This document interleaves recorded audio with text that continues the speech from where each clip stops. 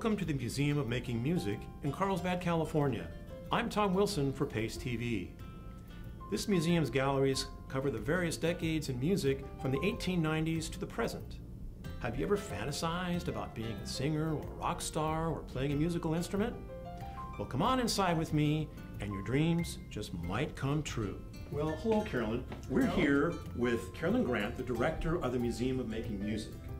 And we're here in the first gallery, which is the one that deals with the early part of making music. What brought the museum about, and how would you characterize the Museum of Making Music? Music making and the making of musical instruments is as old as humankind. But our museum is unique in that we're dropping in on history at a specific time period. We're dropping in on history at the beginning of the last century, right around 1900. And what this museum celebrates and explores is the accomplishments and impact of the music products industry. And many people ask, well, what is a music products industry? Well, that is the industry made up of people who make, sell, and use musical instruments. And it is an industry that came into being right around the turn of the last century. Carolyn, there's a lot of instruments here, but it's not about having a Stradivarius or the most unique instrument here. What is it that the museum does that's a little bit different from other? It's not just a place for famous old dusty instruments for people to look at. Well, we are a very active museum, and we look at a side of history that not everyone knows. We're really kind of the backstory to how we get access to musical instruments, how instruments are made, how they're distributed, and how we gain access to them, and then what we do with them. We look at perhaps some of the unsung heroes in the musical world, and those are the people that actually make the instruments, design the instruments, listen to the needs of musicians, create new instruments, and then get them into our hands. Carolyn, we're here in the first gallery where the Industrial Revolution started. And this is kind of a transition period from when we had handcrafted instruments that were made by individual masters to then all these companies and industrial companies then making instruments for the masses. So let's go take a look and see what some of those instruments were. We're here with these lovely brass instruments, I guess, but they're coated with silver. We seem to have two different instruments here, and one of these is called a sousaphone. Now, John Philip Sousa was very popular back in his time. He was definitely an innovator, but he didn't make instruments, but he had a request to change the instrument. How did all that come about? Well, John Philip Sousa was a very, very important band leader of his time, and he had a specific request. He needed an instrument where the bell would project differently from what was available. Instead of projecting straight out, he wanted the bell of his instrument to project upwards or forward. So he went to a manufacturer and requested this change, and his innovation really solidified what we now call a sousaphone. Its precursor was a helicon, but you see now the sousaphone has this bell that goes up, or as you see in many football games, it has the bell forward. Here we go from the sousaphone here to a little bit different technology in getting music out to the masses. We have the recording industry starting with Edison and Bell and their inventions. How did that affect music and getting it out to the people? Well, if you can imagine a time where the only way you could hear music was if you heard it live or if you yourself played it. It was a completely different period in music making history, and this absolutely revolutionized not only the way we can learn music, but the types of music that we have access to. Before the phonograph, we wouldn't be able to hear music that was played in certain places, for example. We could all of a sudden have access to popular tunes, early jazz, ragtime, classical tunes, etc. So it absolutely revolutionized the way we got access to music. So you had something besides the Star Spangled Banner or something that maybe the local band might play at an event. you've now got music coming from New York, from California, from all kinds of places by all different people that people are getting exposed to. This instrument here, which is, we all know, the player piano, which was extraordinarily popular at the turn of the last century. It was as popular as the bicycle in the 1900s, early 1900s. And although it's a different type of recording mechanism, it's really considering musical notes as data, which we know later on. Precursor to our computers. Absolutely. This is an instrument that has a very long, rich history in Europe as well, but that came across the ocean with the waves of immigration in the 1800s. And it came to the United States. It was wildly popular. There were touring mandolin orchestras, mandolins of different sizes. It was very, very popular. And then a U.S. company, Gibson, as many people will know. I've heard that name.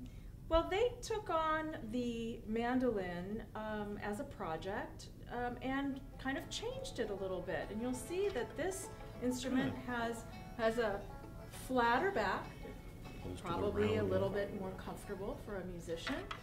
It's also just, this one happens to be two pieces of wood as opposed to all of these ribs of wood back there.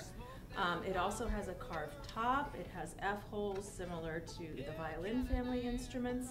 And it also had a very vibrant tone. So Gibson was working on creating a high-quality, elegant instrument, but also it became very popular for other reasons as well.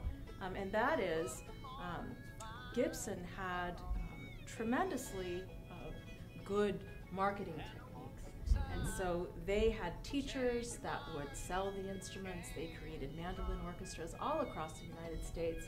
And this instrument became even more popular than it was when it had come over with the immigrants. Well, with American immigration, they had a little bit different name for this mandolin. It actually was referencing a beetle that happened to be devastating the crops in the Midwest. So this mandolin is often referred to as a potato bug mandolin because of its shape and because of its markings. But it was also a marketing technique to get people to turn away from the old school and adopt something new. The new American wonderful version of the mandolin. That's right. And it is a wonderful version of the mandolin because, as many people know, this instrument became synonymous with bluegrass. It's fascinating to see how these changes in genres and changes in musical tastes also impact musical instruments. Just a couple of examples here. This is a 4-string banjo, and the banjo prior to this had 5 strings and was played in different styles of music, but for Dixieland jazz and for small group jazz, more chords were needed to be played on this instrument and more rhythmic, and so the instrument itself changed from 5 strings to 4 strings. So that's one example. Another great instrument development at this time was the development of the drum kit. We might not think that before the 20th century, many drummers weren't necessarily sitting down. There's a development of the drum pedal that enabled a drummer to sit down. And why the drummer needed to sit down was because they were needed to play more intricate rhythms. The rhythms that were being used in jazz were much more syncopated. There was improvisation. So a musician needed to be able to play very intricate rhythms, needed feet, hands, everything to play those rhythms. This is a beautiful example of an early drum kit. You can begin to see how our modern day drum kit evolved, and this was an early example of that. Notice that there's a beautiful bass drum here. A wonderful study is to look at how instruments are not only useful but beautiful. If you notice the scene that is painted on the head of this drum. It's a beautiful cabin scene with a lake and some snow. I just think that's fabulous. Another interesting aspect to this particular instrument is that you'll notice a cord coming out down there, and that is because inside this drum there was a light bulb. And the light bulb was not in there to light up the drum head. It was actually in there to keep the drum tuned in cold weather, because remember, at this time period they were still animal skin heads. The plastic or synthetic drum head had not yet been developed, so that was a necessity of the musician. Well, Carolyn, we're getting towards the end of the gallery here, and I see we have a theremin. This was sort of a precursor to electronic instruments that kind of kept this whole area in the 20s. Electricity really started to creep into instruments, didn't it? Sure. It was at this time that it was realized that electricity makes music. And the theremin is a great example of something that eventually turned into synthesizer technology as we know it today. But the theremin itself was invented by a Russian scientist who was developing surveillance technology, and so this instrument that he created actually works by interrupting radio frequencies. So it's one of the few instruments, especially at that time, that can be played without actually touching it, because one of the antenna, there's two antennae, and one is for volume and one is for pitch. By moving your hands closer and further away from these antennae, it would change. There was actually concerts and things like that they did with this instrument. Oh yes, it was actually considered a serious instrument. There was a player by the name of Clara Rockmore who could play the most intricate classical pieces, Tchaikovsky, on the theremin, which is a very, very difficult instrument to play. Well, some of the other instruments that we have here, radio kind of started to come into its own at this time, and another way to get the music out to the masses. And also the instruments went along with that. You were getting more dance clubs and things like that. They didn't have public address systems a whole lot in those days, so they wanted to make the music louder. And one of the ways they did that was the resonator guitar.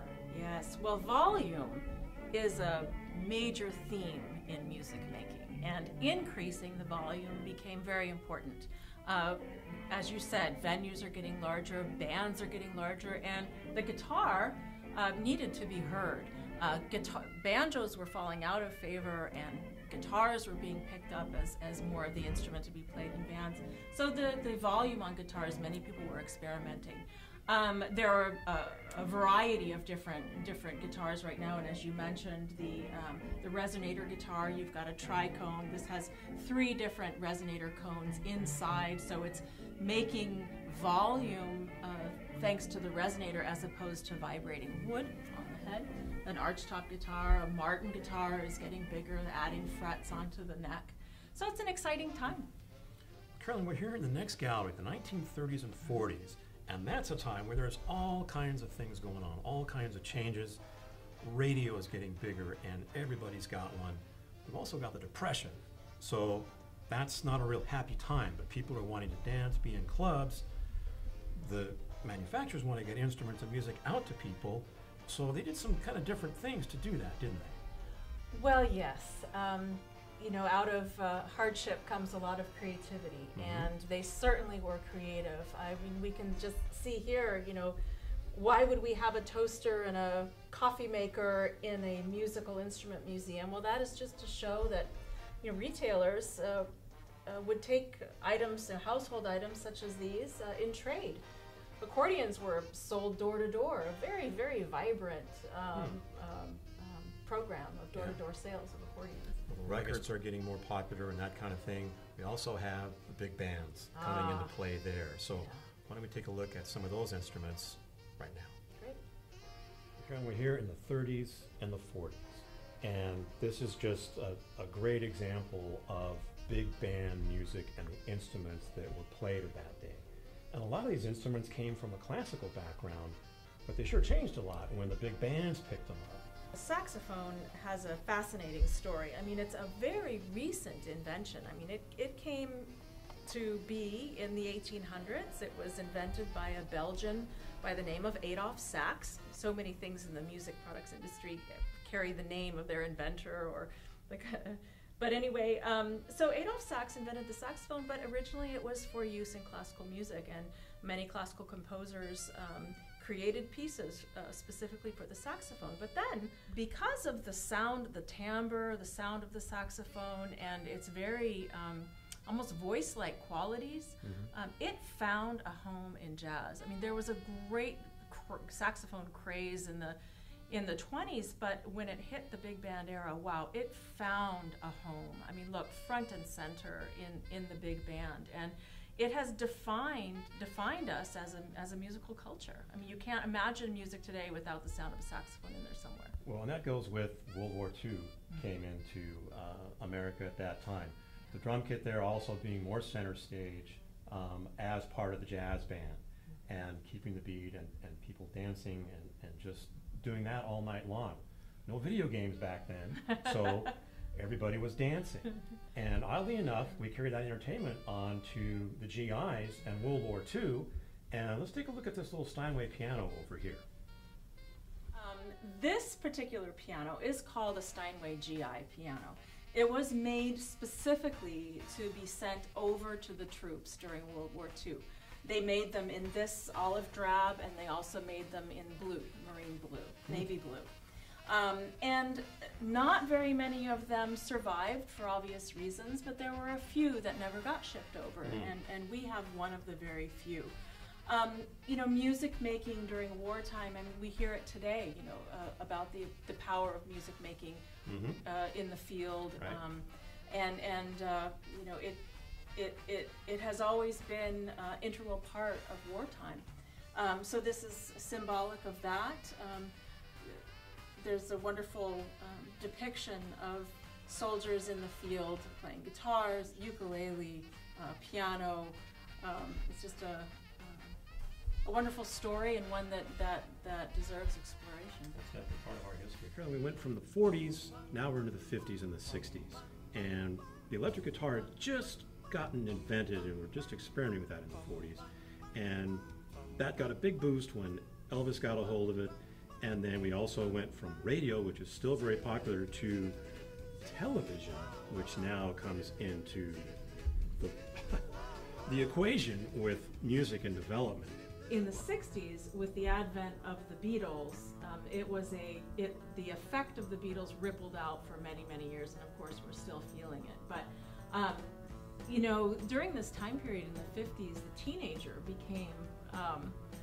became a very important part of society. They were a big demographic. They were a big demographic, and with the baby boom, and I mean, teenagers were now somebody to market to, you know.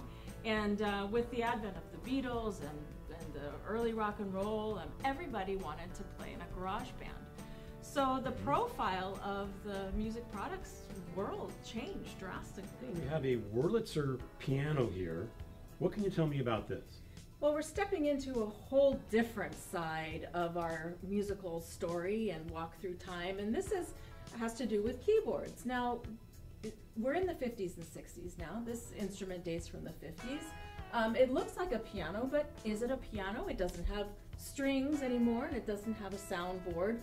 It makes its music electronically, and because of the way it is made, you know, hitting metal reeds and translating hitting the metal reed and translating that into electronic signals, it has a signature sound. And so now the music that is coming out during this time period, you can specifically hear the sounds of the Wurlitzer piano. Carolyn, we're here in the last gallery, and that's the one that's really about all today, and about really where this museum kind of comes together, about digital technology that allows people to do so many things with just one instrument now. The keyboards, boy, they sure evolved from what we were just looking at a few minutes ago. The advent of synthesizers, I mean, we started with this kind of electromechanical technology, which moved into analog technology, which now is in digital technology, the advent of MIDI, which enables computers and keyboards to talk to one another. I mean, you name it, we can do it today. Well, and computers are instruments now. Yes, well, that's one question that we start to ask ourselves now that in this last gallery is what defines a musical instrument. Right. But one thing that we are seeing is that along with this desire to continuously innovate, continuously find new sounds, new ways to make music, new messages that we want to give out through music, there is also another side to that, and that is a great honoring of tradition. Creating violins, violas, stringed instruments, guitars along the lines of the great makers of the past. We've got all these modern advances in this section of the museum. You still have the coming together of the old, from the first guy when he came into those instruments, those fine pieces of art almost, that those are merging into that sound as well, and those are being incorporated with the digital and with the computer technology. Yeah, it really comes down to personal preference. What do you as a human being want to do in music? Do you want to play a bowl-back mandolin that originated in Europe? That's your sound, that's what you play. There's a mandolin orchestra, wonderful mandolin orchestras here locally, that have some of the bowl-back mandolins, some of the flat-back mandolins. There are ukuleles. I mean, ukuleles come originally from Portugal through Hawaii here to the United States. There's a huge ukulele craze these days. A little traditional acoustic instrument. But there are also electric ukuleles, bass ukuleles, effects pedals on ukuleles. I mean, you can get a ukulele in your little keyboard if you want. Or you can get a little ukulele sound in your keyboard. Absolutely. Well, we want everybody who comes to this museum to leave having at least touched an instrument. You wouldn't believe the number of people that come here that are afraid to touch an instrument. And so we have instruments throughout the museum that people can pick up, play, experiment with, and if you're shy and don't want people to hear what you're doing, we have earphones as well. For every single instrument except for the acoustic guitars, mandolins, and ukuleles. So on the keyboards, the computers and stuff, you can make your own music. Yeah. Good or bad, whatever it is, it doesn't matter. It's getting your hands dirty musically and getting into it. And I think you'll be surprised when you touch an instrument. If you're not familiar with instruments and you come in here and you try a variety of string or keyboard or percussion instruments, I think you'll be surprised to find that you'll be really comfortable with one of them, because we believe here at the museum that everybody resonates to a particular instrument. You just might not have discovered it yet. There's a little bit of music in everybody. It just has to come out and be discovered. Thinking about taking lessons or something, kind of like getting a car, you can do a little test drive here at the museum, see if it's a banjo or a guitar or whatever it is that may interest you. Whatever sound it is that you love, you can actually make yourself. And we also have stations here at the museum where you can come in and take a mini lesson. So you can learn 3 chords on a keyboard, 3 chords on a guitar. You can learn some drum riffs. You can leave having made music. We have a lot of programs. We are so excited about music making and the importance of it in our lives that we do as much as we can to get people involved in it. For example, we bring student tours here to the museum. We've got interactive field trips. They're not quiet. They're quite musical. There's a drum circle, sometimes a ukulele circle, lots of laughing and answering questions and such, exploring musical instruments. We also have an in-school program. We've adopted a school, and we expose every single child in that school to weekly music lessons as well as assemblies and getting hands-on with as many instruments as we possibly can expose them to. And then we also have the other side of the spectrum. We do an adult band and adult orchestra, and these are programs for adults that either played a musical instrument early on or never played an instrument at all and want to learn. So we've got about 90 people in our band and about 50 people in our orchestra, so those are going strong. We also of course, are committed to presenting wonderful music in a concert setting. So we do intimate concerts with with professional musicians. We've got all sorts of concert series. And we do concert series in addition to all of our special exhibitions. I mean, one thing that's unique to our museum is that we're a museum about something active. We're a museum about a process, about something that has to be done in order. Musical instruments are the beginning. What comes out of them and what comes out of the musician itself is the rest of the story. But we hope you've enjoyed your tour at the Museum of Making Music. And we thank Carolyn Grant and the staff at the Museum of Making Music for making it all happen. Carolyn, I want to thank you for having us out here and showing us all these wonderful instruments and things that you have here. Well, it's our sincere pleasure. All right. So come on down and bring the family to experience some great musical history, some musical instruments, and interactive music making, as well as concerts and other features. The latest update can be found on the museum website, all the activities. If you want to donate, if you want to volunteer, you can check out the website museumofmakingmusic.org. I'm Tom Wilson for Pace TV. Thanks for watching.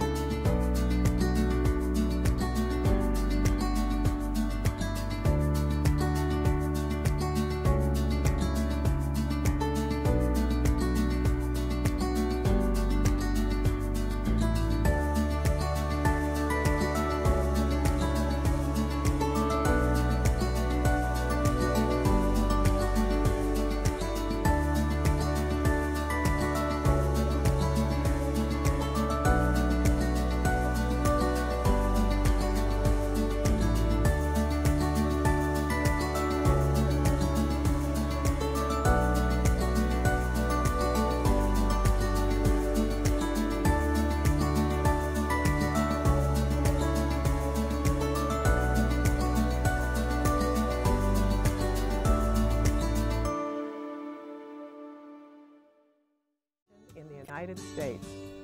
Founded in 1978, we've been around for over 30 years. We are a nonprofit corporation whose membership consists of senior volunteers aged 50 and over. Our members have produced and presented over 900 award-winning shows of topical interest to the San Diego community. These shows air each week on